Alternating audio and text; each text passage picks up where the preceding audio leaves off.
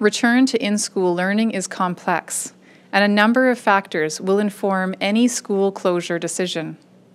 Each situation will be different.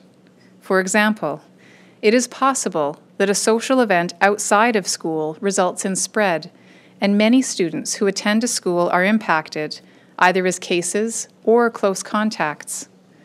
A school outbreak may be declared as a precaution during an investigation with this instance, but does not necessarily mean that the school environment is unsafe and should be closed.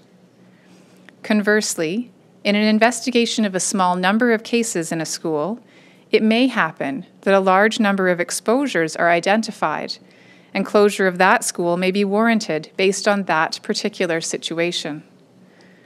In order to ensure that all tools are available to public health and educational teams, as would be appropriate to the local context and situation, we are not predetermining specific triggers for school closure.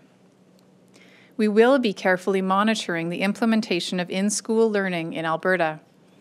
This close monitoring will be used to detect any early signs of concerns that will inform ongoing evaluation of our public health advice and school reentry plan. I know this may cause concern for parents and teachers who might prefer a single number to watch for. I assure you that teams at AHS, Alberta Health, and Alberta Education will monitor the situation in schools very closely. We will be in frequent contact with school authorities and each other to exchange information. We will be looking at factors such as absenteeism, school outbreaks, and community transmission rates. I will continue to provide my best medical advice and Alberta evidence to help decision makers.